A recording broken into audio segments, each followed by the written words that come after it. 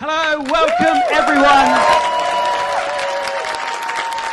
to Future Worlds Demo Day 23. We are delighted that you could be here at the BFI, this iconic home of British cinema, a bastion of the creative industries here in the UK. And of course, we're here to celebrate the tech sector in the UK, which we know is a true gem, a powerhouse of the country.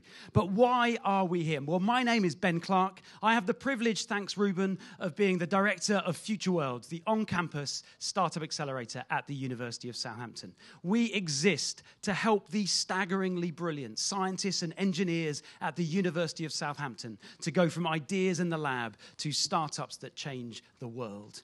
But why are we here in London, and why Southampton? Well, I grew up in London. I knew from the start that it was and is the greatest city in the world. But later in life, I discovered there really is life outside the M25. Shock, I know, to many of you, but down through the centuries, Southampton has been a gateway to the rest of the world. And there are many things about Southampton that make it the source of incredible startup talent. Many of you will recognize the Titanic that famously sailed from Southampton, a ship that tragically sank, a ship that wasn't even built in Southampton, that for too long has defined a city by a tragedy where many from the city were lost who were crew on that ship. More excitingly, the fish finger was launched in Southampton.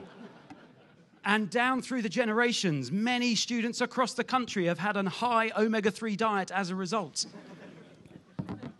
And many of the brilliant engineers at Southampton, I'm sure, dined out on fish fingers while they were developing the erbium-doped fibre optic amplifier. Indeed, people in this room, part of that group.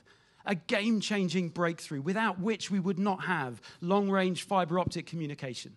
The internet as we know it would not exist without the technology from the university in Southampton. The engineers there just made it work because that's what they do. Also, the wind tunnel at Southampton, the R.J. Mitchell wind tunnel, named in recognition of the brilliant engineer who designed and built the Spitfire in Southampton. A marvel of engineering so profound that it protected Western liberal values at a time when they were under threat.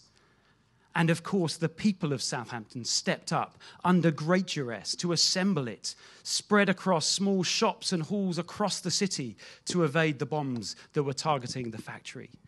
They did it because that's what they do. They just made it work. And it's that resilience, it's that grit, that determination to just make it work that are the qualities that every great startup founder depends upon. And we look forward to seeing 6 of those this afternoon. But 400 years earlier, another ship set sail from Southampton, the Mayflower, that carried the first Western settlers to the shores of what became the United States of America. They risked everything. They risked their lives for a better life, for a better future, not knowing where the journey would take them. And of course, down through the centuries, history has told us where that has led. And of course, that is the spirit of adventurous ocean sailing that permeates so much of what makes Southampton what it is. And when you're sailing, you need the capital to buy a boat that's good enough, hopefully, to make it to the other side of the ocean. But the capital alone is worthless without a crew that has the capability, the courage, the commitment, the determination to go well beyond the point of no return to reach the other side. And of course, those are the qualities that you need in a startup founder. The courage, the conviction, the commitment, the capability to do something that has not been done before, that you might look back and say, well, it was obvious, wasn't it? But at the beginning of the journey, it seemed impossible. The reality is, there's so much talk at the moment about the UK as a science and technology superpower, of being the unicorn kingdom, of being the next Silicon Valley.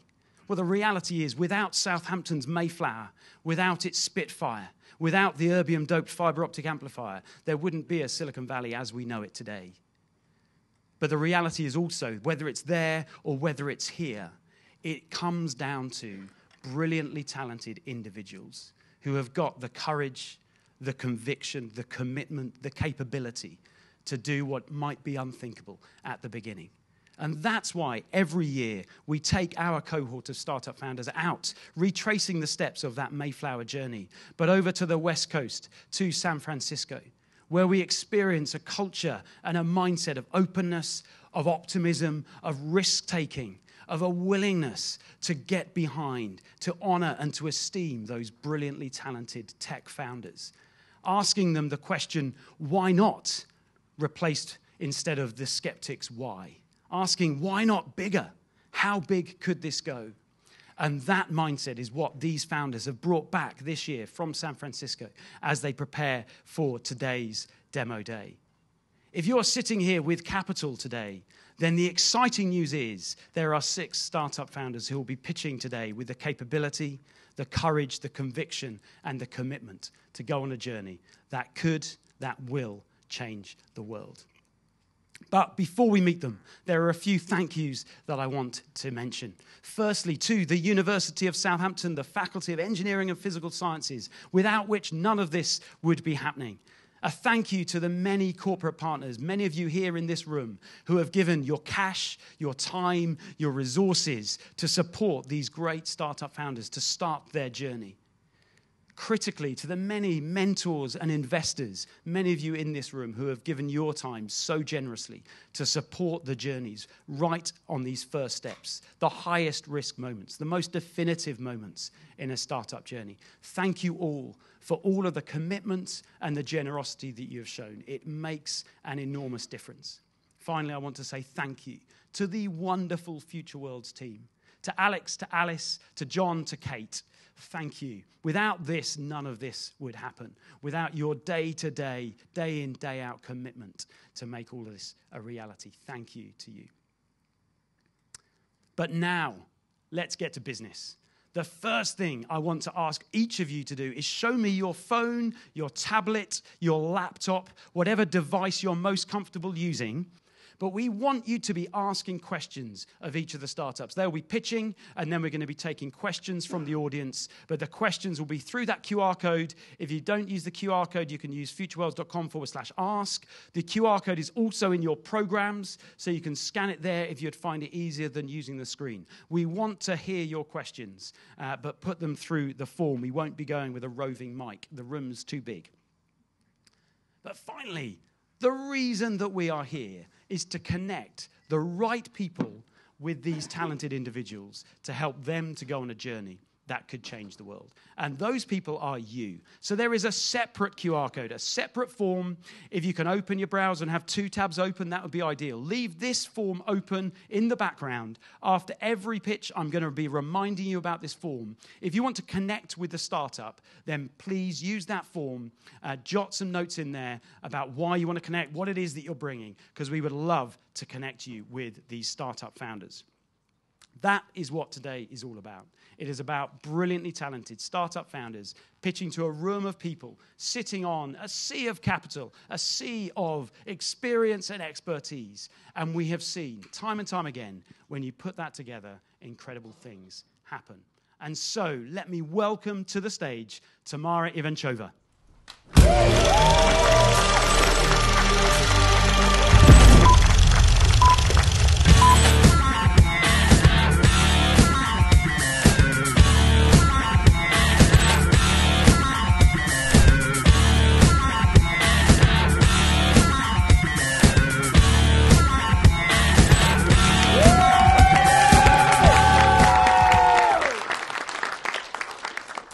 Amara Automotive is building the future of transport. Did you know you're currently 24 times more likely to die from air pollution than from a car accident? Luckily, though, electric cars are getting more and more popular, and I'm sure you've heard there's zero emission. Now, this would be great if it was actually true. In reality, electric cars only reduce emissions by 50% in use, and in production, they're actually 46% worse. So clearly, their mass adoption is not the solution. And considering that the majority of car journeys are already under 5 miles and made by just one person, cycling is the obvious solution to eliminate travel pollution. Unfortunately, this is the reality of cycling. It's seen as unsafe and uncomfortable, so just 4% of the UK cycle. But don't worry, we have the solution. This is the LSE, a safe four-wheeled e-bike which gives you the comfort of a car at the minimal recurring costs and emissions of regular e-bikes. So let's imagine you swap your car out for the LSE on your commute. Whether you're traveling to work or doing the school run, you ride in comfort, fully protected, benefiting from electric assistance as you pedal. You use the cycle lanes to overtake the traffic that you're usually stuck in, and you get all this time saving at a negligible running cost. When you arrive, you can park anywhere bikes can, and you can park without worry thanks to our security features. To recharge, simply remove the battery and charge on mains power anywhere. Now, the LSE is a good fit for multiple markets, but we're focusing on direct-to-consumer, which presents the biggest opportunity. We will sell and lease the LSE, initially targeting UK and EU drivers who travel alone for below 10 miles. And just for these journeys, our total addressable European market is worth £37 billion. And it's growing rapidly. By 2028, it will be worth over £73 billion, and you have the chance to join us now to see how much we will capture. But of course, with a growing market comes competition. As you can see, the LSE is outperforming our competitors because none offer the same levels of safety and comfort whilst being built sustainably. Podbike is our closest competitor, but their e-bike weighs twice as much and cannot be ridden without a battery. Despite this, they've gained over 32,000 registrations of interest and over 3,700 pre-orders, totaling more than £22 million. But they tried to do too much, too fast, and it took them over 6 years to get to production.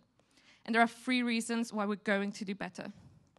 Number 1 is our ethos. The fact that we minimize emissions at every stage results in incomparably lighter and better performing vehicles. Number 2, our construction method is scalable and it's backed by Innovate UK funding. Our method cuts costs by over 84% without compromising the strength, and it cannot easily be replicated by established manufacturers due to their reliance on existing infrastructure. And 3, our route to market is realistic. In year 1, we will de-risk production with a limited 100 units built and sold, and we will scale rapidly post-revenue. Now, on top of all of this, you're going to want to back our team. I'm Tamara, the founder, and I'm obsessed with cars. I've been driving since I was 3. At 15, I was working in Formula 1. But I decided to leave the motorsport industry with the goal to set a new standard across the transport sector to make travel sustainable. Our team is growing, and we have the support of these organizations and many more to help accelerate that growth. And we're aware that our mission is ambitious. But as you've seen, we have the right team, we have the right ethos, and we have the right technology to make it a reality. Our technology will disrupt the way vehicles are designed and built across the entire transport sector to make net zero happen. And to get there faster, we need £600,000. This will give us a 12-month runway, during which we'll reach production readiness, TRL 9, and get e-bike certification. Following this, we will open up pre-orders and set up the production line in Q3 of 2024. And we aim to complete this round by raising £150,000, which will unlock an extra £450,000 via grant funding. So today, we're looking for investors as well as advisors who share our vision and have experience within transport, mobility, climate tech, or international trade. So come on board and make our mission a reality. And book your test ride today by registering interest at amaraautomotive.com. Thank you.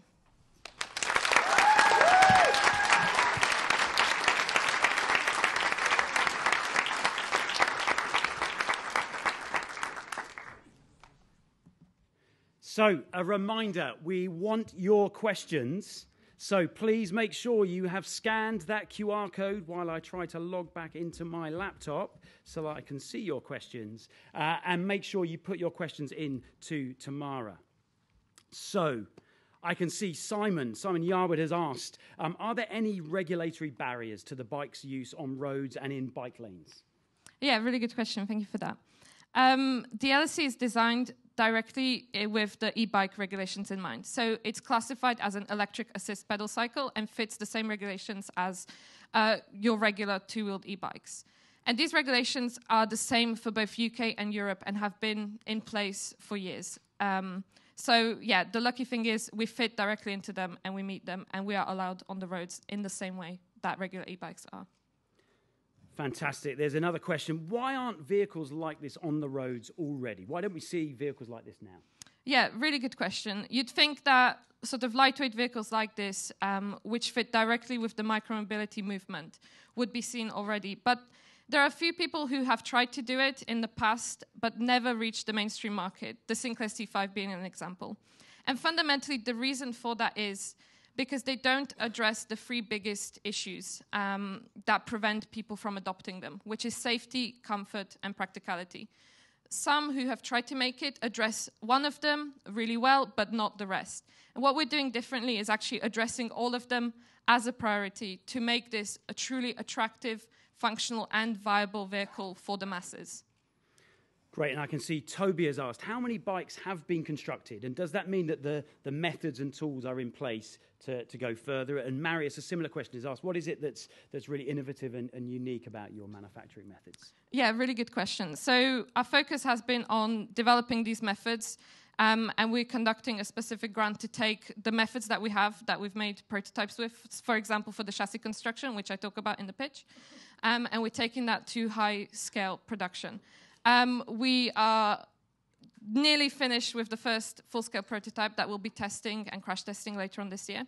But really, the innovation with our methods comes from the materials we use, but also the way that we design our vehicles. So to give you a little bit more context, it's composite construction, and the materials we use are waste, carbon fiber from the aerospace industry. So we're cutting down on the waste, which also then cuts down our costs. But we have developed a method so that we can still make panels which have the same strength-to-weight properties. Great. And Kate has asked, is there likely to be pushback on something looking a bit like a car using bike lanes? And how do traditional cyclists view this? Yeah, really good question. So it's expected there to be, but there are already similar vehicles on the road, although they don't target personal users. But I'm sure you've seen four-wheeled cargo e-bikes who use the cycle lanes regularly in London. There hasn't been significant pushback due to that. So we're not anticipating this to be a problem. Okay, and Ian has asked, if your competitor took 6 years to get to market, how do you know that you're going to be quicker? Yeah, well, we understand why they took that long. Firstly, hardware, especially a vehicle like this, which is safety critical, takes time to get to market, and you need to perfect these manufacturing methods. We have been developing them for a while, but also the main flaw with Podbike was they tried to go from 0 to a couple of thousands in 1 year, and that takes significant capital to build up a production line that's capable of delivering those kinds of numbers. We are starting smaller to make sure it's a strategic way to ensure that we can get to market quickly so people can see our vehicles on the roads and the perception can be built up of our brand. But also it requires significantly less capital to get to that stage. And then we'll be revenue generating, and we will require significantly less investment to get to the further stages of higher volume production. Okay, and you talk about going to higher volume production. Ruben has said, assuming this is a one-off sale, what's the gross margin look like? Yeah, really good question. Once we get to high volume production, so we're talking in the high thousands, we'll be between 50 to 60% of a profit margin, but I can talk to you in more detail offline. And then Mike Payne has asked, where will you manufacture this in quantity once you get to scale? So once we get to scale, we are currently between 3 countries that we're considering. So all of that is in the works to find the one that would work the best logistically and, yeah, in every way. Okay, and then one final question. Alistair has asked, if it's lightweight, then how much safer is it versus a bike? Yeah, really good question. So in terms of safety levels, it's somewhere between bikes and cars. We have designed it to be able to withstand the sorts of impacts that you can expect within its use case, which is city commuting. And we have crash testing booked later on this year to quantify those numbers exactly. But fundamentally, we are adopting an approach used in motorsport. You see Formula One cars crashing at 63 Gs and the rider coming out with no injuries. And we are applying those and applying them to our scale to ensure that the impacts that we're targeting, which are significantly less than that, can be withstood with our method. Tamara, thank you very much indeed. A round of applause, please.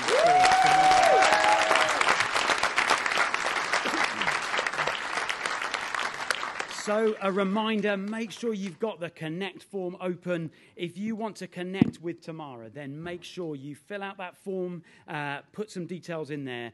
The reality is we're most keen that you connect. So if you'd rather WhatsApp me, email the team, send smoke signals, whatever it is that works for you. But ideally, use that form. That's the easiest from our side.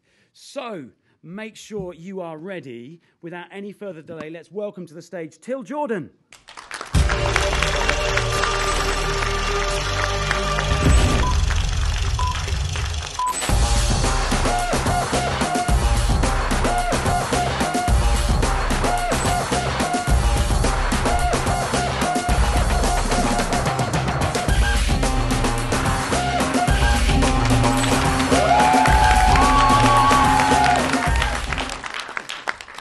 Hi, I'm Till, co-founder and CEO of LZero, the first platform for realistic blockchain simulation. Imagine a world without the internet.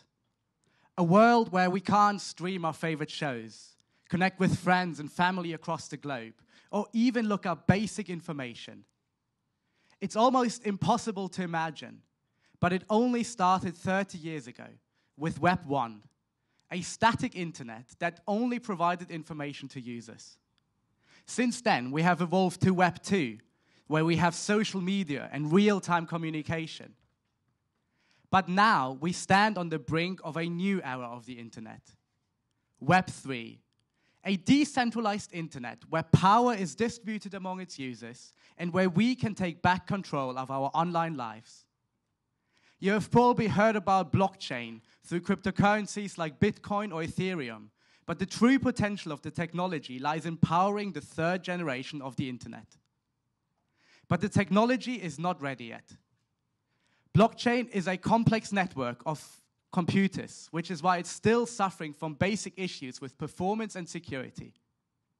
For example, last year, one of the biggest blockchain networks experienced an outage just because of one misconfigured computer. Just this one outage cost the company more than $1 billion in company value. At LZero, we have developed the first platform for realistic blockchain simulation in order to predict and avoid issues with performance and security. Our platform can simulate realistic networks, workloads, and cyber attacks, saving companies billions of dollars and bringing us one step closer to Web 3. But what companies would use our platform? First, we have blockchain infrastructure companies who are responsible for the development of blockchain networks. These companies have a budget of more than $10 billion dedicated exactly to these kinds of problems. Next, we have companies who build on top of blockchain networks. These companies include blockchain wallets, crypto exchanges, and node providers, with a total market size of $14.1 billion. And last, we have blockchain consultancies, which already have a market value of $4.7 billion, but expected to reach $20 billion just in the next 4 years. Now, you might wonder what proof we have that our product fits within this huge market. We have developed an MVP that's already live, and we have traction for each of these layers. We have successfully tested our platform with 3 blockchain consultancies. We're in close talks with multiple blockchain wallets and crypto exchanges, and have secured 2 node providers as our partners. And finally, we have a blockchain company who is paying us $40,000 just as an onboarding fee, with an expected yearly recurring revenue of $200,000. We're charging companies on demand for simulations, a subscription fee for access to the platform, and additional fees for technical support. Our platform is fully cloud-based, giving us a profit margin of more than 90%. And we're the only platform that has all the tools needed to successfully improve blockchain. There are a few open source tools which analyze and simulate blockchains, but they have insufficient capabilities. Metrica monitors blockchains in real time, but does not provide the tools to fix problems. And Chainalysis monitors financial crime and cryptocurrencies, but does not provide any tools for the underlying blockchain networks. Our founding team ranges from PhD-level experts in blockchain to computer science professors. Stefano and Federico work at relevant companies in the industry, and Leonardo and Vladimir have years of research experience in the field. I have been part of multiple entrepreneurship programs and previously built a tool for data handling, which currently has over 20,000 users. We're now looking to raise £500,000 to onboard 10 customers onto our platform. The investment will give us an 18-month runway and allows us to hire 3 additional developers and 1 business development manager. At month 6, we will have 3 paying customers and £500,000 of yearly recurring revenue. Month 12, we will reach £1 million in revenue. And month 18, we will have 10 paying customers, £2 million in yearly recurring revenue, and we'll have completed our second round of funding. So join us on our journey of becoming the all-in-one platform for building trust in blockchain networks and empowering the Web3 revolution.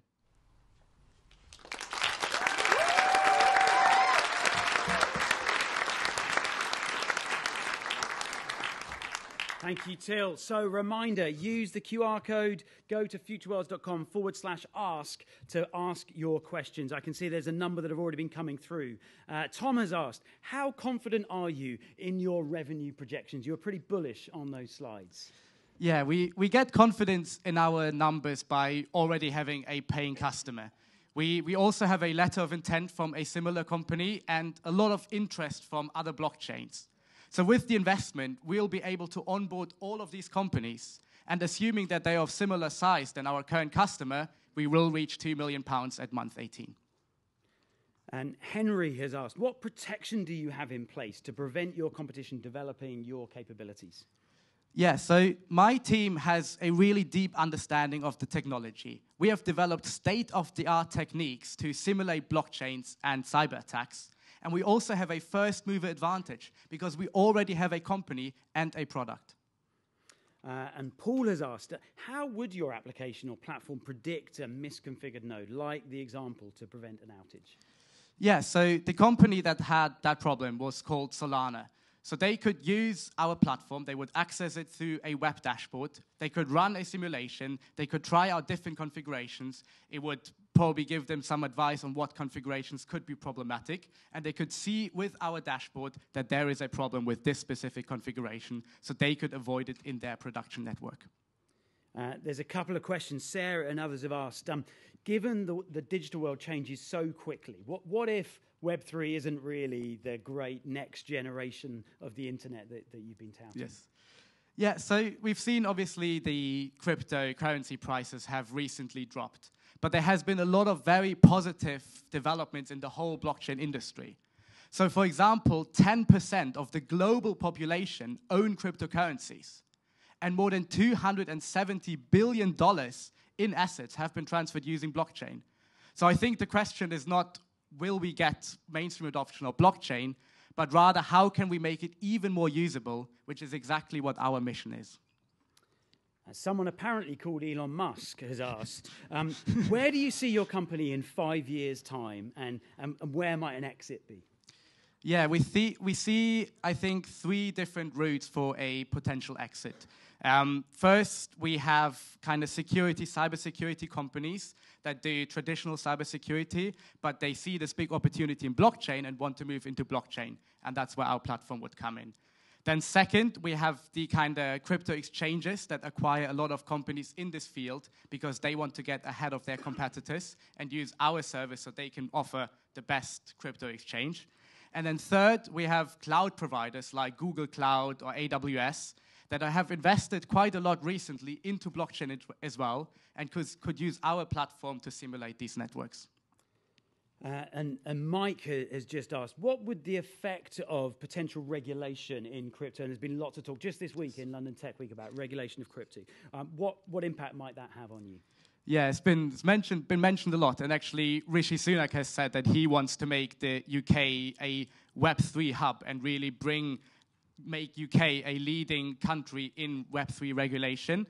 But actually, we're not really affected by the cryptocurrencies because our platform really only focuses on the blockchain networks, the underlying technology that runs cryptocurrencies. So we don't interact with the cryptocurrencies, which means we are not too affected by these regulations. There's a tough question from Cam, who said, look, you've laid out beautifully where you stand versus your competitors, indicating you're better than them. Great. But if we would see their pitch deck and from a competitor, what would they be saying about you in their analysis? Yes, it's a good question. We've actually had conversations with both Chain Analysis, which obviously has a valuation of 8 billion, and also with Metrica. And they are fundamentally different of how they approach these problems because they really focus on the cryptocurrencies. They come from a financial background, but we come from the cybersecurity background. So there could be potential to collaborate with them, but they are fundamentally different of how they work. So there's been lots of changes, things like OpenAI, and suddenly major investments into what were sort of open projects. Ian has asked, how would a major investment in the open source projects disrupt your opportunity? I'm not exactly sure I understand the question, I think. So in terms of an investment into an open source project rather than us. Yeah, exactly. Yeah, into another of the competitors. That ecosystem that you're swimming in. Yeah, obviously the whole blockchain ecosystem is built around open source and transparency. But we've seen with these tools, for example, TestGround, we've seen that our customers have used these tools. For example, the one where we have the letter of intent, they were using TestGround, but it just didn't have the sufficient capabilities, and that's why we still see these outages. So that's why it's important that a platform like ours exists. And Simon has asked the question, how can you help people avoid the dreaded picnic? Problem in chair, not in computer. It doesn't matter how good you are at predicting it if people still make the error. So what else can be done to address that? To address outages. Well, to address where it's a human error, maybe misconfiguring the node. Like how do you address those issues emerging? Yeah, I think it's a common problem in software development. There will always be bugs, but what we do is we provide the tools that people can actually find these problems. And yes, it might be a manual problem, but we will be able to generate a lot of data from blockchain simulations, which means we can actually give predictions of what might be human errors that could occur in the blockchain networks as well. Right, and finally, Paul has asked a question. As problems are issued are only just being found, so new problems are emerging constantly. How are you predicting future issues that will potentially cause an outage that haven't been seen before? Yeah, it's exactly, I think, about this approach that is part of our roadmap. So part of these simulations, we will be able to generate a lot of data about what are common issues in blockchain networks. Through that, we can actually use, for example, AI and the advancements that have been in AI recently, where we can then predict issues that haven't been seen before. Till, thank you very much indeed. Round of applause.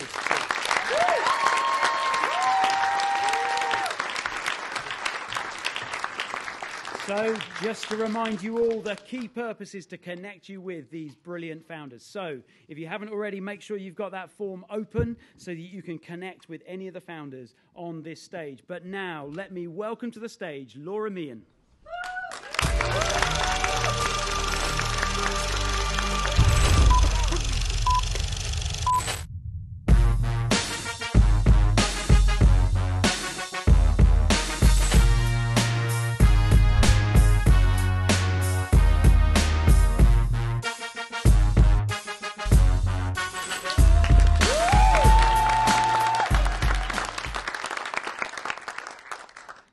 My name is Laura, and I am co-founder of Journally, the athlete-centered app addressing mental and physical ill health in high-performance sport. Now, Journally is made up of myself, Laura, and my background is all about the psychology, and my wonderful co-founder, Jessica, who is a computer scientist and elite athlete, who isn't with me today because she's away at a very important training camp. Now, when we talk about sport, we often hear about this extra 1%. And what that represents is this extra edge that is needed to surpass the competition and to win. But there's a darker side to this that we don't often hear about. And I want to provide an example of that in Simone Biles. Now, Simone Biles is a highly decorated American gymnast and 4 times Olympic gold medalist. But in the 2021 Tokyo Olympics, she withdrew from the all-around finals, citing mental health concerns. Now, the reality is she is not the only one. 1 in 6 international athletes experience suicidal ideations. And it is estimated that over 63% of elite athletes experience depressive symptoms. So what are the solutions? Well, we have the mental health apps that are catering towards the needs of the general population. We have the journaling apps, which are largely generic or unpersonalized. And we have the athlete-centered apps, which largely focus towards physical health. Journally fits right in the center here. The perfect combination of psychology, athlete-centered, and research-driven journaling. Now, we pride ourselves on that combination because when we started, we were very frustrated, along with many other people, with seeing these 5 smiley faces passing as good measures of mental health. The reality is they are not good enough. So instead, we have developed these buttons. We have transformed research-driven methods of screening for mental health and adapted them to create these simple buttons that can also be translated into clinical terminology when needed. But we didn't want to stop there. We wanted to provide a practical measure that athletes could use to help mitigate and improve their well-being. And that's where our journaling practices come in. Now, on the surface, these take the form of a simple question, something that the athlete can answer every day. But underneath that are layers and layers of psychology, the positive impact of which ranges from mental health to physical health, all the way to skills such as problem solving. Now, our next challenge was to bring that data to life so that it could be utilized effectively. So we take the data that the athlete has inputted and we transform that into an analytical overview, something that can not only help to inform the support team, but also be used to guide strategic decisions and training. Now, all of these elements come together to create the app that the athlete world truly needs. We will be generating revenue through app subscriptions, and the price of this varies depending on the size of the team and also the features that they require. We are currently in negotiations with 3 professional football teams, and those negotiations center around the testing and integration of our application into their current support programs. But we have the potential to expand beyond this into other high-performance areas that are significantly struggling. When we look at the business world, mental health is costing UK employers over £50 billion annually. Now, I want to take you back to the statistics that I talked about right at the beginning. The reality is that there is a person behind every single one of those statistics. And for many of them, it will be the difference between life and death. That is the really, really sad reality of mental ill health. Now, at Journally, we're not just passionate about changing that. We are absolutely determined to change that. And today, I would really like to invite you on that journey with us. That is why we are asking for the investment of time. If you're an advisor or have connections or work within the sporting industry or other high-performance industries, we would love to hear from you. You can get in touch with us by scanning the code behind me, where you will also get the chance to view our very first MVP. Thank you.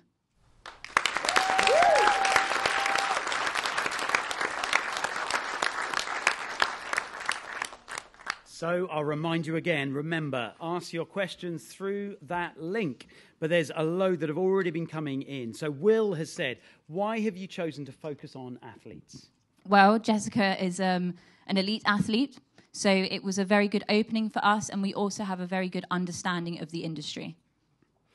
Good answer. So there's a couple of people who have asked, really related to coaches. So James has asked, how is your product different or better than the coaches they already have access to? And Andrews has said, awesome pitch and product. What are the solutions that athlete support teams currently use?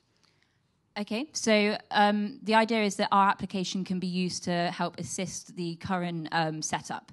So the reason why we have the dashboard area is so that coaches can actually be better informed. Currently, they have psychologists in, but they don't have that sort of real-time feedback from how the athletes are feeling. Okay, and Kate has asked the question, is there a longer-term interest in widening your target beyond elite athletes to a more mass market segment? You mentioned business. Kate would love to hear more about that potential target. Yeah, so the really great thing about this is the psychology that is the ground roots of the application is very versatile. So we would like to expand, and that's our plan to expand into other high-performance industries. So we see a major issue at the moment in sectors that are high stress, such as advertisement or marketing. So those are the areas that we are likely to head to next. Fantastic. And Clementine has asked a similar question, but focused on high-pressured, high-performance environments like finance and law. Many investors in the room, maybe they are elite performers themselves. How would you adapt it to those different markets? What would be different? So it depends how you want to utilize it. On an individual basis, we would take the core components of the app themselves.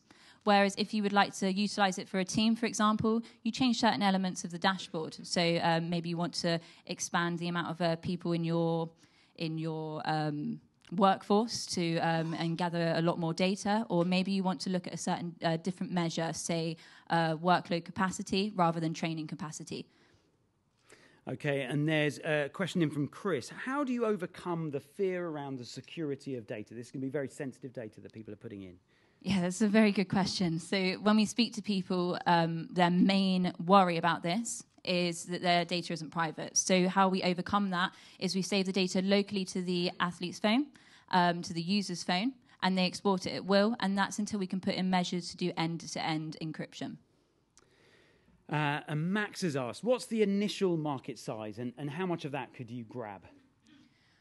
So the market size is quite hard to define, but we are initially looking to go towards high professional football teams, and then we will expand beyond this into individual sports such as athletics. And also we are looking about integrating we've got a lot of sort of good feedback about how it could be used in other areas of the organisation, say in football teams for HR. So we are planning to expand into that area as well. Alistair's asked, and maybe interested, why aren't you fundraising? We've decided to bootstrap because we have some great connections and we're getting some good interest off of how things are going currently. So we are very, very pleased with how that is, and we want to continue that journey. But that doesn't mean that investment isn't a future possibility for us. And Cam has said, looks amazing. How have elite athletes reacted to this? And do they have any concerns over coaches having access to perhaps a summary of potentially very poor mental health? Do you know, it's a really interesting thing, actually, because I think we planned for that almost. We planned for this sort of hit back. But if anything, we've got the complete opposite. I had a meeting with an athlete who was very, very significantly struggled. And he seemed absolutely elated about the idea that he didn't have to have that awkward conversation with his coach anymore. He could see on a bit of paper, on a screen, that he wasn't quite ready for that element of training today. And that really, really excited him. And Hattie has asked a big question, really. How do you have responsibility if you see really negative suicidal ideation, you mentioned? Kind of where does the responsibility stop? Yeah, well, we want to take that responsibility as well to look after our users. That's the reality of it. So during our testing, we do have those procedures in place where they can get help externally. We are currently working on how we want to put that inside the app as well. And David has asked, how do you ensure compliance from users? Like, does it work if they miss too many days? Yeah, that's a really interesting one, actually, and it's something that really excites me. So a lot of the time we see that, you have to do it every day. But actually, with this sort of type of journaling, you don't. The effects can be seen 2 weeks later sometimes.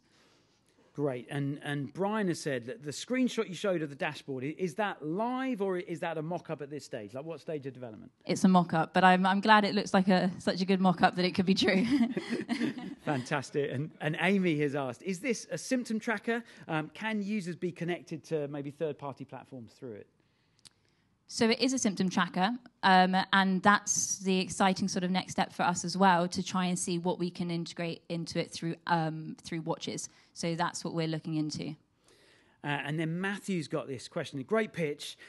How would you stop maybe sometimes obsessive athletes then becoming obsessed with the mental health data on your dashboard? So, yeah, but it is a very, very good question, because the reality is we do see things such as issues with eating disorders, which are very common in athletes. So it's a very, very important question. And that's why we have adapted our buttons so that they don't necessarily translate easily to the clinical terminology. It's about keeping it as neutral and easy to fill in without getting people paranoid about what they're putting into the app. And Fabio's asked a key question. Does this count as a medical device? No, not yet. Okay. And Aswin has said, what resources would you require to provide personal chat support to your customers? Is that the model? Chat support in terms of if they were to have suicidal thoughts and then doing that sort of element of support, I'm assuming. So we have the power to do that. Jesse is a very, very good computer scientist, and it's about learning the database as well to make sure that we give the right kind of support, but that's completely within our means, yeah. And Dave has asked the question, what is the size of the problem within football teams specifically, if that's your first kind of customer base? Yeah, so this is a really interesting one. We actually see that some papers, some research papers are telling us that the problem can be as big as 1 in 4 athletes. And when we look into after injury, or when the athlete has hurt themselves and they're suffering even more greatly, that can be as big as 80% or over. Laura, thank you very much indeed. Round of applause for Laura,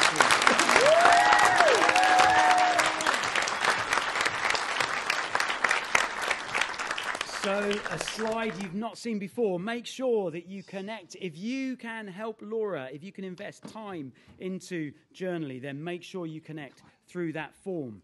But let's not wait any longer. Please welcome to the stage Sam Mundy.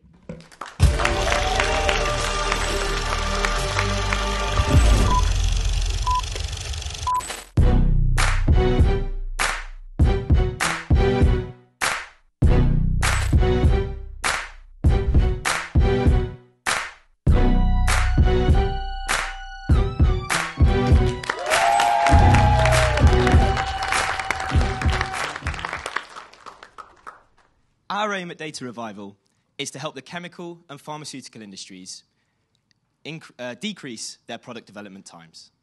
And we're going to enable them to do that by giving them access to their unstructured R&D data more effectively at scale through our AI platform. And the type of data that I'm talking about is the decades of unstructured knowledge that is sitting in their lab books on their bookshelves. It's sitting in their PDF files and their Excel spreadsheets distributed across IT systems. The type of data that holds so much value, but is so difficult to use in today's digital modern world. And the reason it's so difficult to use is that often there are chemical structures on the page, reaction schemes that mean so much to the chemists that drew them, but are so difficult for a computer to understand. There's often data in the tables, but because this is science, the data in the tables mean nothing without the context that goes with them. And companies that aren't looking to use their R&D resources are already falling behind. One of our early partners had an opportunity to enter a huge growing market, but they needed to develop a new product. But after 6 months of lab time, 16 scientists involved, they had nothing to show for their efforts. They realized that they needed to use their R&D archives better in an AI-enabled world. And this is exactly what Data Revival can do. We can take any of their document formats. We can take any type of chemistry. Our algorithms and our data sets can extract all of that insight, connect knowledge across people, projects, and domains, and structure it in a way that our clients can make most value from. And so when our early partner used Data Revival's system, they went from 6 months of lab time to 2 weeks. They went from 16 scientists to 8. They went from 0 successful products to taking 1 product to trial. And it isn't just them that are finding this process painful. I've had top pharmaceutical executives come to me and say, Sam, we are desperate to move our in-house teams off these types of projects, but the current providers out in the market don't work well enough. I've had executives from top ELN providers who are building the digital data recording forms for the labs of the future. And they're saying that their own customers are desperate for a solution like this so that they can move their legacy ways of working and have them work with the new technology in the lab. And the reason that they're coming to us, the reason that they're coming to Data Revival is because of what we've built. A platform so powerful that in NASA's own words, it surpasses their own in its ability to work well. And because of this, we're already revenue generating. We've got proof of concept trials running with 2 of the largest chemical and pharmaceutical companies in the world. We're the recipient of an Innovate UK grant, and we've got so many opportunities on the table in front of us that we're struggling to keep up. And this is really why I'm here today. We are very, very quickly validating both the technology and the process. And we need to accelerate through this validation stage as quickly as possible so that we can properly execute on all of these opportunities. And when we do, we will be entering a huge market. Looking at a bottom-up approach at our addressable market across insurance, across law, across tech, across chemistry, across pharmaceuticals. This is a $4.5 billion market that is growing every year. And the obtainable market that we will be looking into first across chemistry and pharmaceuticals is already valued at over $1 billion. The way that we enter this market is by working with small individual teams within our large commercial clients. But what we are already seeing is that other teams within those organizations hear about Data Revival and they need what we provide. And so our strategy is to work team by team by team, working through these big commercial clients until it makes sense to offer an enterprise-wide license. And the reason that they're coming to us is because they know that our platform has been built from the ground up to deal with the complex chemical and pharmaceutical data that they use.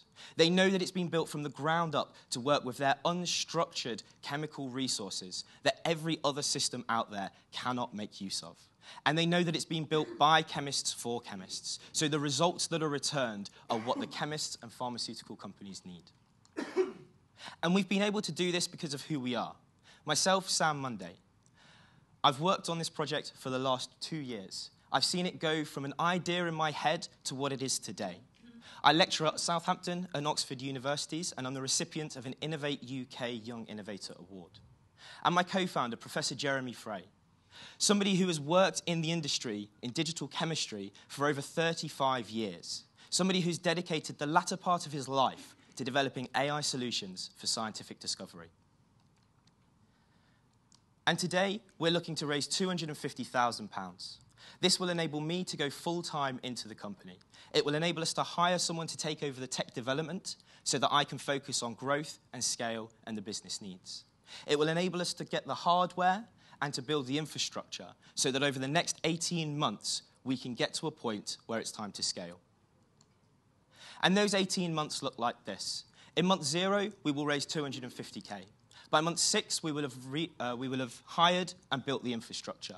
By month 12, we will be making 250K ARR based on our current revenue and our projections. And that will put us in a brilliant position by month 18 to complete a second, much larger funding round that is all about growth. So far at Data Revival, we have been a little team and a little company. But we have achieved some amazing success. So invest in us, invest in this company, invest in the future that we are building for ourselves, and let's share in those amazing successes together. Thank you.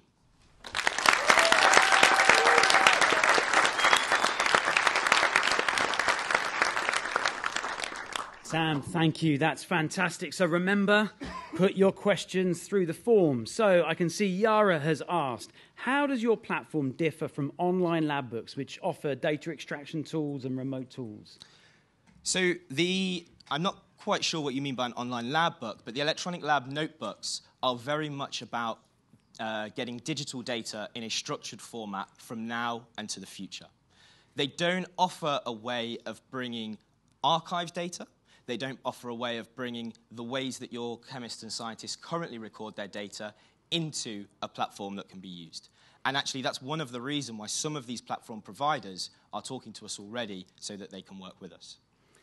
I can see there's a number of questions about large language models. OpenAI has been mentioned several times. So do you see OpenAI as a threat to data revival, especially the new computer vision features in GPT-4? Yeah, so the simple answer is no. We see that these large language models, whilst they will increase in power and the way that they work, it's very difficult to stop them hallucinating. Also, these models aren't built around taking the types of unstructured chemical data that we're looking at. They're more about generating new information based on an input from the user.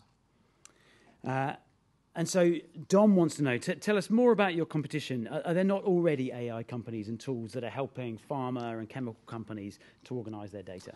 There are an awful lot of tools that aren't just focused in the chemistry industry or the chemicals industry, that are focused on making unstructured or structured data more easy to use. So these are things that are like cognitive search, like Microsoft Azure's platform. But actually what they look at is they look at the highly structured data that is coming in from the new features. What we're looking at is all of the archives data. We're looking at all of the data that people still record in a way that doesn't make sense in a digital world. There are other organizations that have the same ethos of us in the insurance and law sectors. But again, they're looking at more of the structured information from things like papers or patents, and they're not looking at their customers' proprietary R&D archives. So James has said, can you just talk a little bit more about how the tech actually works? Like, is it kind of data warehousing, pipeline approach, something more like a transformer, large language model? Give us a bit more of a deep dive. Yeah, so we've developed our own in-house transformer models that are specifically tuned to work with chemical structures, chemical reaction schemes, the really important stuff that people record. But they've also been specifically tuned to work with the highly unstructured data, so the stuff that's really, really difficult for most things to get out. There's also our training data sets that have been built specifically over a number of years that are highly, highly curated, that give us a lot of the power that we see in the models. Okay, there's a question from Max. So love the idea. How do users know the value of the product if they don't know what insights they're missing now? Yeah, I think that's really, really interesting. And it was one of the things that we thought was going to be a massive hurdle in getting into organizations. But with our first two clients, that hasn't been an issue. They've said that they either want to know what's in there because they want to be able to leverage it for AI, or they want to know, is it even worth keeping? Can we get rid of it? And the really interesting thing, I think, about this is that we also thought that we would just be looking at the legacy information. But with our first two clients, they actually want us to use it as a live platform so that everything that the scientists are doing now, they want to feed in there so that it's automatically put into the structured formats. And Alex has asked, how long does it take to train an AI model for your data extraction? I guess that's how long is a piece of string. So it very much depends on what you need to extract, and it very much depends on the size of the data sets that we need to use. To give a more explicit answer, our very first customer was one of the largest pharmaceutical companies in the world. And we were able to tune the platform for their specific problems in less than a day. And so we are already working through a lot of the information that they have, and we were able to do that very quickly. Andreas has asked the question, yeah, super interesting product, but how will the business scale? How do you get past this sort of project-by-project approach? Yeah, so the reason that we've gone for the project-by-project approach to begin with is because we need to understand the value add to our customers, and we need to be able to get a foothold into these massive organizations.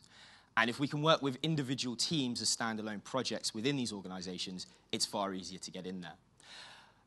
What we are now seeing is that other teams within these companies want to work with us, and so they will still be individual project by project. But the strategy is that once we have enough of those running in the early customers, we'll then be able to offer an enterprise-wide license. If we raise the investment, or if we continue to bootstrap, we will at some point have a fully cloud-ready enabled platform that will be run as a software as a service as well. And so that will enable users to use it on their data as and when they need.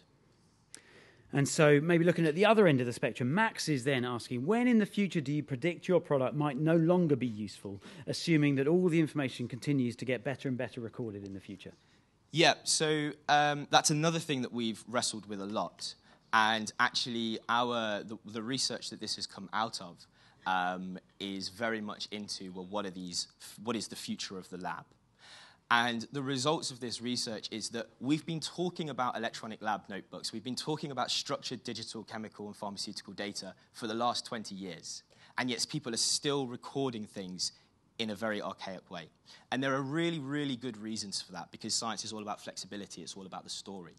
And so it will not be in the foreseeable future that people stop recording information in a way that makes it very hard for digital systems to use. But if that future does arise, well, then we will pivot, and we already have ideas for this around we will know how people want to record their information.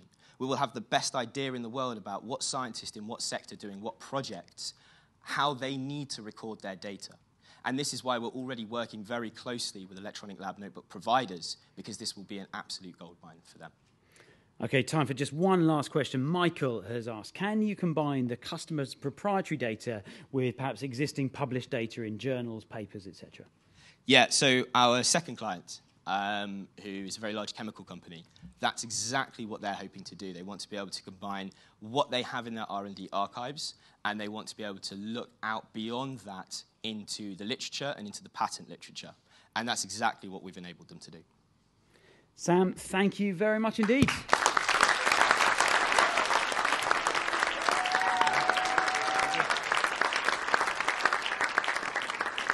So I'll keep banging on about this. We want you to connect with startups where you've got relevant skills, expertise, insight, or you want to explore potential investment. Use the form to connect with Sam. But let's move straight on to welcome to the stage Dr. Sylvia Barker.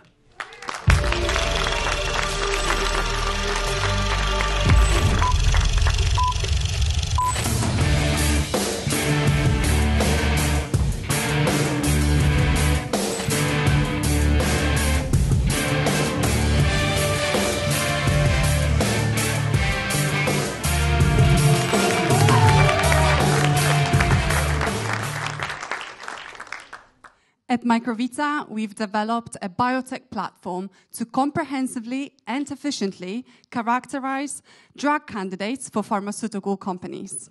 And let me tell you this, drug development is in a serious need of modernization. Currently, over 40% of drugs fail clinical trials because they're either found toxic or just simply not effective. This costs the pharmaceutical industry over 400 million per drug in wasted time and resources. And it's because animal models used to simulate the human body are just simply not predictive. Here, tiny human-derived models called organ on a chip that can emulate the physiology and functionality of a human organ are revolutionizing the way drug discovery is done. For instance, a study conducted using liver on a chip demonstrated 87% improvement in the prediction of liver toxicity, and there were no false positives found in that study. But the limitation of these chip systems lies in extracting data. Typically, the biological sample needs to be removed from the chip for analysis, but this process is very cumbersome, and it can only be done at the end of an experiment. This causes a very slow turnaround times with 2 or even 3 months delays in obtaining results. At microVita, we're changing this. We're combining the cutting-edge chip technology with magnetic resonance spectroscopy to unlock continuous access to complex, comprehensive data from living biological samples. We are the only technology that can obtain comprehensive data without the need to terminate the experiment. And we can analyze that data in real time. we have proof of concept studies covering all in vitro models. This means that we can cut out that wait time and get medicines to the market quicker. Feedback from the industry says it all. We have a fantastic technology that will make a huge impact in the pharmaceutical industry. And we already have 3 customers that are engaging with us and they will run paid trials, including one big pharmaceutical company. But how big is the opportunity? It costs 1.2 billion to bring a single drug to the market, but 90% of that is spent pursuing failures. To be specific, we can address the toxicity and efficacy testing, which constitutes 40% of those failures. Implementation of our technology will result in higher quality candidates, meaning that fewer toxic or not effective medicines will enter clinical trials.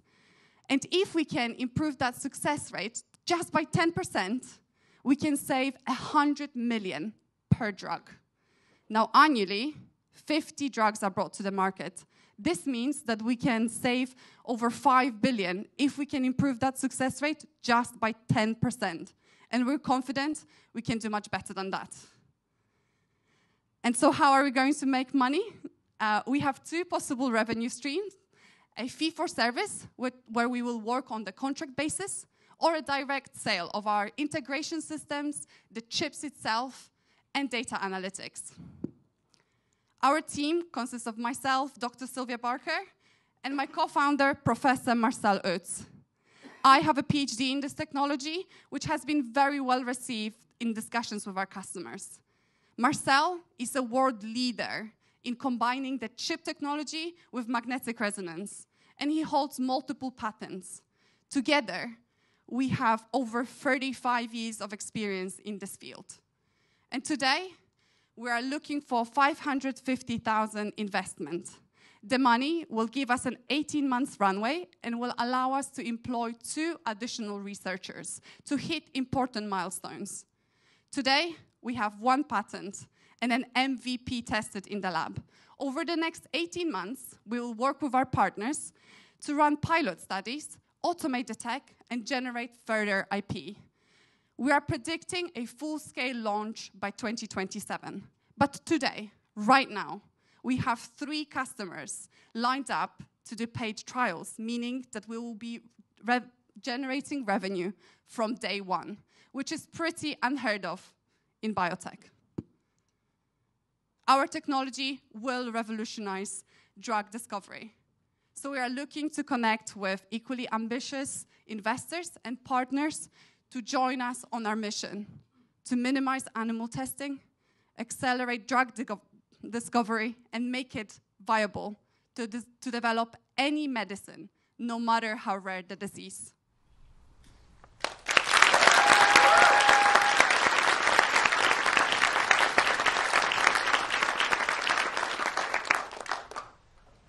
So remember, put your questions through the form.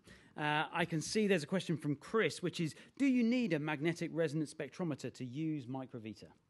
No. So one of our revenue models is that we can perform all of those testing in-house, working on a contract basis. But just to give you a perspective, magnetic resonance is a standard technique used in chemical industry. So every single pharmaceutical company has a spectrometer as well as research centers. And it's estimated that there are about 2,000 spectrometers just in the UK. And I can see a question from Anna, which is, what's your projected reduction in the number of animals required for testing? Because you talked about that. Yes, so we have proof of concept studies covering all in vitro models, including cells, spheroids, as well as most advanced tissue on a chip technology. So our tissue on a chip technology replaces live animals with microscale living tissue samples, which means that instead of using a single animal per test, we can use every, sorry to be gruesome, organ within that animal for testing, meaning that we can run hundreds of tests on a single animal. And we've estimated that we could reduce testing by at least 60%. So Fabio has asked, can you explain a bit more about how your system works? Like what kind of data can you collect? Are there limitations like monolayer versus 3D cell models? So we're based on, we're collecting metabolomics data, and we have no limitations currently in the models that we can integrate. Whatever you can culture within the standard Petri dishes, within the incubator system, we can replicate that within an NMR spectrometer. Okay, and Simon has asked the question, you had 300,000 of grant on the finance wheel. Is that already acquired? And if so, will some of the investment be used as a match for that grant? So the investment is exactly for that. So it's match funding for that grant. And yes, we have been selected from a large number of people to apply for that exclusive grant. And we are confident and have amazing track records in applying for grants. So we're confident we have that in the bag. And Alistair has asked, has anyone else tried to do this? What is it that makes it difficult to do? Our team is very skilled. So in order to reproduce our technology, you have to have skills in biology, RF engineering, quantum mechanics, and so it's very hard to find a team that has these skills. And that combinations make us very unique. But additionally, we have also a patent that covers the invention. So Mike has asked, does your process comply with FDA requirements? So we are in discussions with the FDA, and they are very welcome. Some of you might be aware that there has been a FDA Modernization Act introduced recently, which doesn't require animal testing to go through to clinical stages. So they're very happy to view or welcome new technologies, and we are actually so we are. And Graham has asked, how expensive is your system versus commercial organ-on-a-chip systems? So this is one of the areas that we're going to be testing within our clients. But the differentiating factor is that our devices are made of thermoplastics, which is a scalable method of production. Other devices use a different polymer that cannot be easily, or there are no methods to scale that production, so it's very expensive, while we are relying on very scalable manufacturing methods. Okay, and there's another question. You mentioned different business models. You mentioned 3 paying customers. Which models will those customers be adopting? 2 of our customers are going to be using the direct sale model, and 1 will be the fee-for-service. And Ian has asked, is there a large hardware cost to scale up or even to just do the initial proof of concept? So we have all of the facilities in-house, and we are currently talking to manufacturers, but we do not anticipate that there will be a large investment needed, because all of the parts that we use are just standard equipment that can be purchased at scale. And James has said, great pitch. It seems like you've been saving these drug companies many millions of dollars. So what is your projected kind of revenue stream, maybe looking 5 years forward? This is exactly what we're going to be testing now with the customers. And so I can't answer that question right now. It's a work in progress. That's what Exactly. The investment will help you to work out. G has asked, how much money could you capture from what the pharma companies would be saving through using your technology? Again, with the customer testing now, we are going to work out exactly in which areas that we're going to exceed the tests as well, which tests we will replace, but we can... The market size that we can capture is the 60% saving in animal costs, which varies depending on what animal testings you perform. And Alice has asked, could you adapt this to use patient tissues, perhaps for personalized medicine, drug efficacy testing? Yes, so that's one of the areas that we are looking to expand, is that we could use patient-derived biopsies to test the performance of drugs directly onto patients' tissues. Sylvia, thank you very much indeed. Round of applause.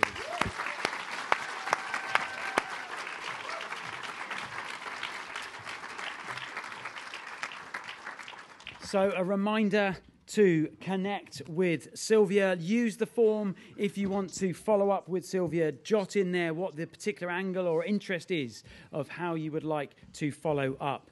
But now we have just one last pitch to come. So please welcome to the stage Dr. Andy Shapanis.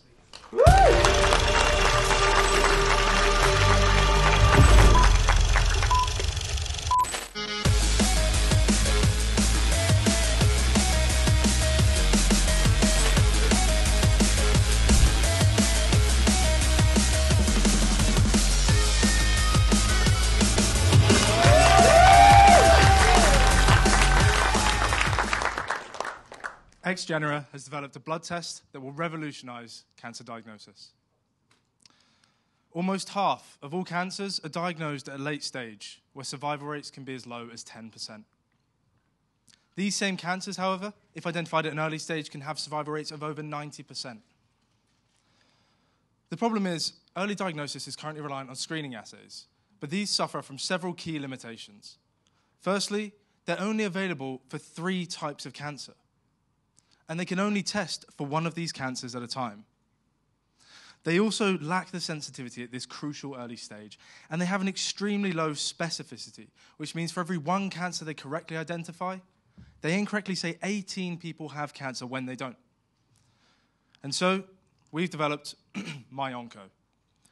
MyOnco is a blood-based, multi-cancer, early diagnostic test. With just a small amount of blood and our patented panel of biomarkers and artificial intelligence, we're able to identify cancer more accurately than any test currently available, increasing patient survival. MyOnco can identify 12 types of cancers. That's roughly 68% of all new cancer cases in one test simultaneously. We have an extremely high sensitivity of 99%, which means we can pick up 99% of cancer patients at stage 1, 2, 3, and 4.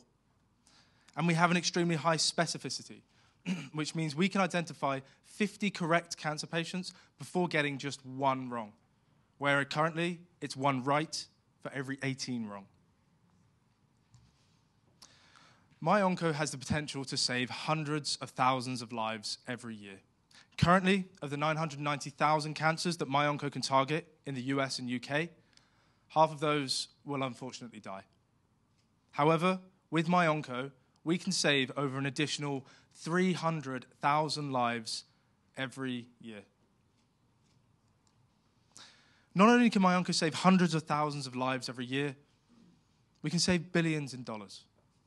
Currently, there are around 9 million screening assays performed every year in the UK and around 120 million every year in the US. And in the US, around $110 billion is spent on screening, early-stage cancer costs, late-stage cancer costs, and false positives. Now, if MyOnco is to be used, screening costs would go up by $10 billion because we're identifying 4 times the number of cancers, and early-stage cancer care costs would go up by $13 billion because we're identifying them earlier. However, false positive costs would come down by $14 billion because of our specificity, and late-stage cancer care costs would come down by $47 billion because we're identifying them earlier, where treatment is cheaper, saving over $38 billion every year. With the need for such a test comes competition. And 3 of our competitors here, Exact Sciences, Ellipta, and Grail, all fail to pick up over half of all the cancers at this crucial stage 1 point, where we pick up 99% of them. They also will have, or do have, a high cost per test, and this is predominantly due to their instrument dependence. Where they rely on expensive instrumentation, we use standardized equipment, which means our cost per test is cheaper and our scalability is higher. The team behind Xgenera is myself, Dr. Andy Shapanis, and my co-founder, Professor Paul Skip. Together, we have years of experience in precision medicine and biosciences and using machine learning and artificial intelligence for diagnostics and prognostics. With us, we have a team of consultants and advisors who know the in vitro diagnostic space exceptionally well and who can help us build out the team required. So far, we have developed and validated our test on data from 20,000 patients, and we're currently working on translating it into a cheaper, faster, and more scalable approach. And now we're asking for investment to prepare us for the next optimization phase, to reduce the cost further and increase the throughput even more. We will then do a clinical validation study, which will give us the clinical evidence required to sell our product as a research use only tool in the first instance towards a revenue stream, but ultimately lead towards FDA MHRA approval to give us a test that we can sell to healthcare providers around the world. This, however, is just the start. The technology that Xgenera has developed that underpins MyOnco can be used for a multitude of other areas, and these are all projects that we will investigate in future R&D projects. And we've already begun investigating increasing the number of cancers that we can identify. To do all of this, however, requires investment. And that's why today we are asking for £4 million. This will carry us through that optimization phase and that crucial clinical validation study. And it will help us build out the team required and needed to make Xgenera what it needs to be. So join us today in revolutionizing cancer diagnosis. Thank you.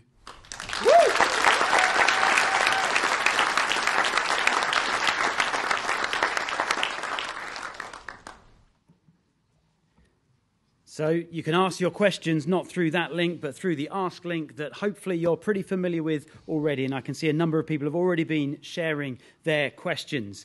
So Grace has asked, what is it that you do different to your competitors that gives you such a higher sensitivity at early stage detection? Yeah, really great and crucial question. So essentially, a lot of these competitors, they focus on a specific type of biomarker called methylated DNA, or circulating tumor cells. And what we've done is we've used a radically new approach because their method essentially looks at the signal from a cancer. So as the cancer gets more and more developed, you get more of a signal. So they're great at stage 3 and stage 4 detection, but this is already too late, as we've seen. So what we do differently is we use microRNA. And essentially, it means that we can measure the signal from the cancer, the signal from the body to the cancer, like the host response, and also the development of the cancer, because normally it's an environment that's given off that allows a tumor to sort of grow. Rob has asked, Grail is offering their gallery test for $950. How much will your test cost? Again, I'm glad someone asked the question. So theirs is an expensive $950. Ours currently is around £150. We know we can optimize this further, though. Mike S. has asked, post-clinical validation, how will MyOnco scale up by country and by business model? Is it insurance-led? What does that look like? Yeah, again, so the first instance, we're going to work towards a research-use-only product or a test called a laboratory design test over in the States, which will just give us that first revenue stream, which allows us to then grow from there. But essentially, yeah, all the meanwhile, we'll be parallelizing our FDA and MHRA submission so that we can get an in vitro diagnostic kit as soon as possible. And Sarah has asked, what are you measuring in the test that is present across all the different cancer types and all stages? Can you assess what stage as well as if the cancer is present? So currently we don't measure the stage. We're just focusing on identifying them at every stage. Essentially what we're using, as I said, it's called microRNA. But yeah, this is what allows us to do this, yeah. Okay, and another Sarah has asked, how does your 4 million seed raise compared to other competitors in the field? So most of the other competitors at their seed round raise roughly between 5 and 6 million. This is normally because they have to factor in a clinical validation study as well, but normally it's in the form of a prospective clinical trial, which is expensive and takes a lot of time. We're fortunate enough that we have clinical studies that have already taken place at the University of Southampton, and we have access to those samples. Great. Robert has asked, in your competitors, you listed mostly startups. What's going on with larger diagnostics companies? Why haven't they done this already? So Grail is actually in the process, or not anymore, maybe. It's a weird one, being acquired by Illumina, who are obviously one of the biggest biotech companies around. And there are other areas, Roche are obviously looking into it, but a lot of these, I think, are waiting for the technology to become apparent to know where to follow. And, obviously, I think they're going to be looking our way. Ruben has asked, what's the form factor and the cost of the test today? So the cost of the test is around £150, but we know we can bring this down. This is off list price, off of shelf products that we know. In fact, I've already got a 30% discount on those just now. But as we bulk buy and as we optimize it to make it even higher throughput, there are some certain instances where we can increase the throughput just by changing how we load the plate, those sort of things that will bring the cost down and further and further. Someone has asked, what kind of cancer types can be tested? So we've targeted the 12 most, the highest incidence and highest lethality of cancers. So it's the lung, breast, bowel, cervical, all of the above. But obviously we want to expand it. It's just these are obviously the biggest unmet need now, and so that's where we decided to target. And Alistair has asked, how do you know that you can identify 99% of stage 1? Is that an exact number based on your study?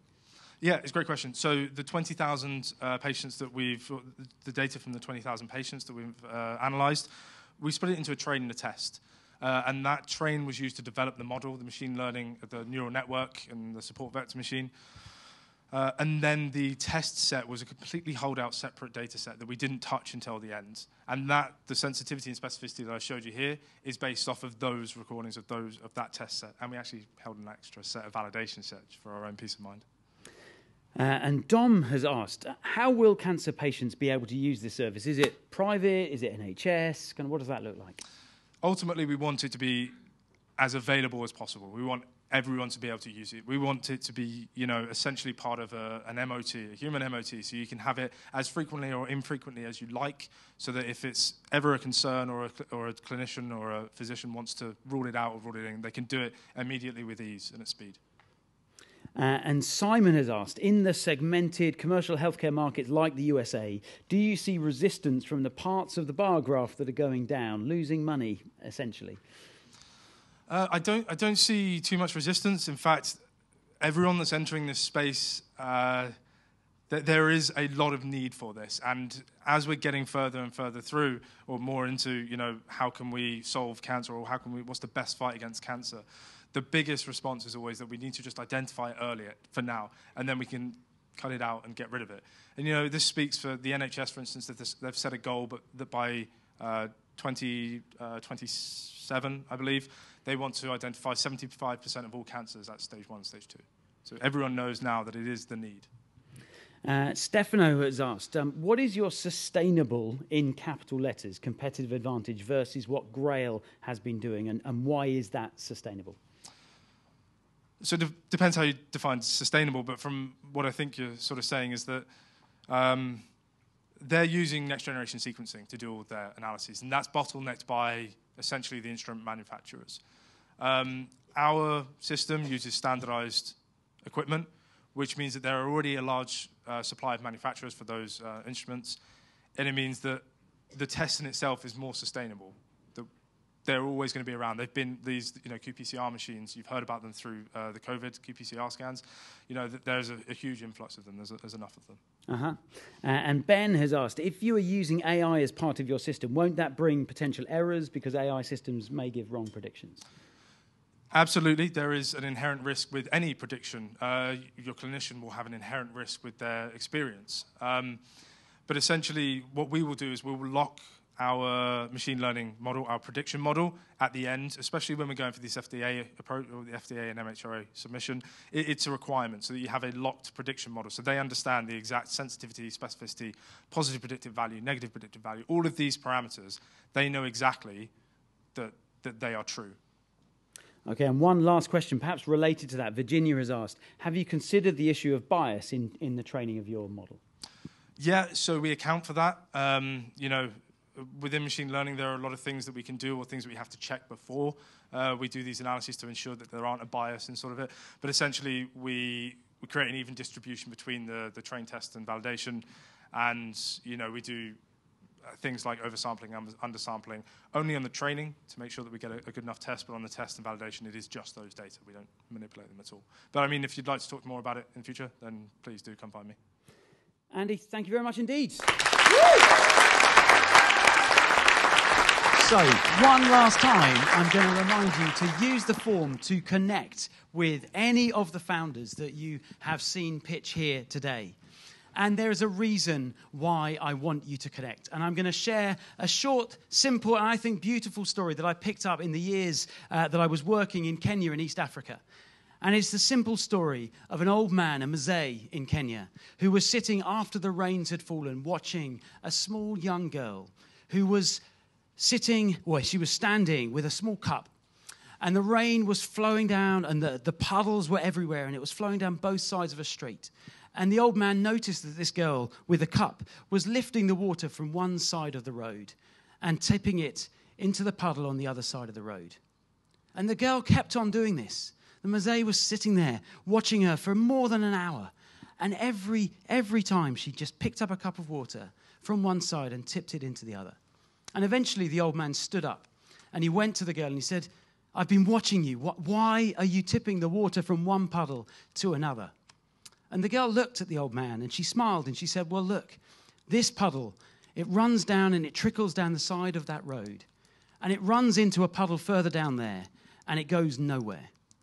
But I've noticed that on this side of the road, the puddle trickles down there into a small stream. And that stream runs into the river at the bottom of the village. And I'm told that that river runs into Lake Victoria, the largest body of water on the continent of Africa. And from there, it flows into the Nile, where it flows through many countries, and millions of people depend on those waters. So the water in this side does nothing, but the water on that side joins with other water and grows in momentum and grows in power, and millions of people, and the world is changed because of it. And it is a simple story of the difference that is made. And I hope you'll agree, 6 brilliantly talented startup founders pitching incredible ideas that could change the world. But the reason we want you to connect is because the difference that is made when the right people, the right resources come around startup founders, and it turns from a puddle that is going nowhere into a great torrent that can change the shape of the world. That is why we want you to connect. So use the form, speak to the startup founders afterwards. Thank you very much indeed for coming. Thank you.